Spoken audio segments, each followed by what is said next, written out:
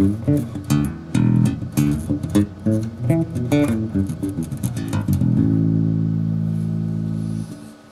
I have some, I tour a lot, and, you know, with Bob Dylan, and he keeps pretty busy, so I had some equipment that was starting to break, you know, after about 10 years, 8 years, and I figured it was time to get something new. So I was told, the first thing you gotta get in your rig is a new preamp. Try a new, because I like to use separate preamp, power amps, and do a bi-amping thing because I play upright bass, and you know, I like it for the upright, and the electric, it's great too.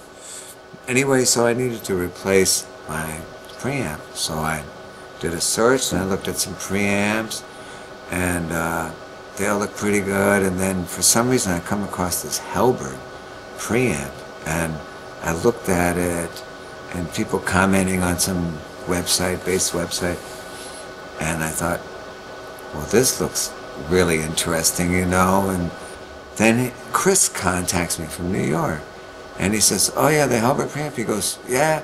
He goes, okay, listen, where are you guys? I was on tour. I said, where are you tomorrow? And I said, we're in Poughkeepsie. Okay, I'll overnight it to you. We're on our way now. He overnighted. I got it the next morning. They put it in my rig. That was the first piece of Warwick gear that I had.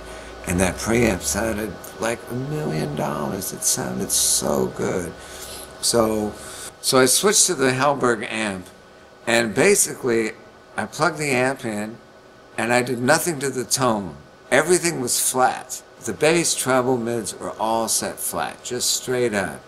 And the sound was incredible.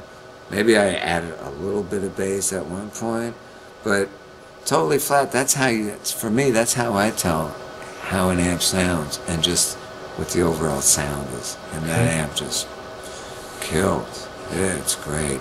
The preamp was so great. I thought, well, the power amp's going to really work out pretty good too. So I got the power amps, and then I got the cabinets, but I did my thing, which is bi-amping it. So I have a crossover. I set the crossover, you know, between 160 and 200 cycles, and it works great for the upright and electric bass.